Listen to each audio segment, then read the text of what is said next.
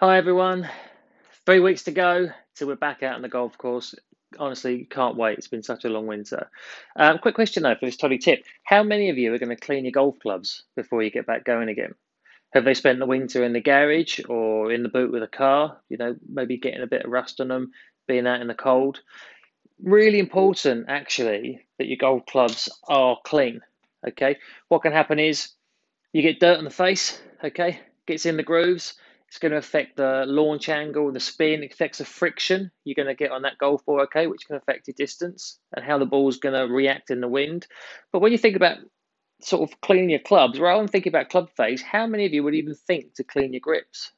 I clean my grips quite a lot, especially in the summer, because your hands get really sweaty. You get our sort of natural grease and dirt on the grips. Your hands get a little bit slippery. Now, the problem there is you can end up gripping that club tighter and tighter and tighter, affecting where your hands sit on that grip.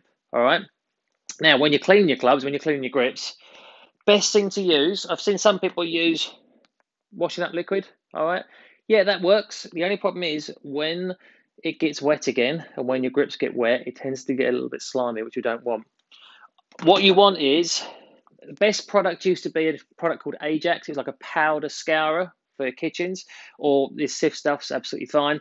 What you want is more importantly, is it's got to be a degreaser. We're trying to get the grease and the dirt off of the grips, okay, rather than just a natural kind of soap. All right. All you got to do is get some hot water in the sink, bit of this stuff on the side, grab a nail brush.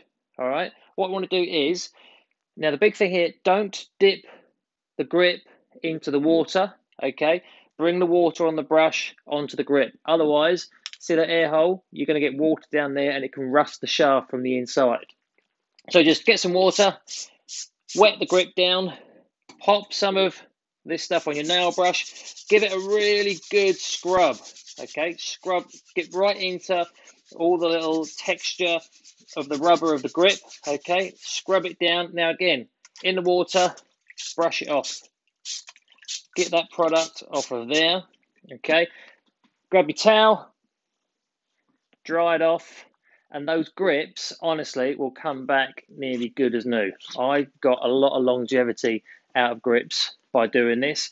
Also, like I said, when you come back to playing, you get your club heads looking really nice, shining at you, okay? And now we've got the grip end, we've got degreased, going to make it much nicer when you're holding that club. You can have less tension in your hands, okay, more control over the club face, and hopefully better scores, which you all want. For now, again, get your golf clubs ready. 3 weeks ago, really quick, okay? Sun shining, courses are changing, getting much, much better. Grass is growing. It's going to be fantastic, all right? Look forward to it.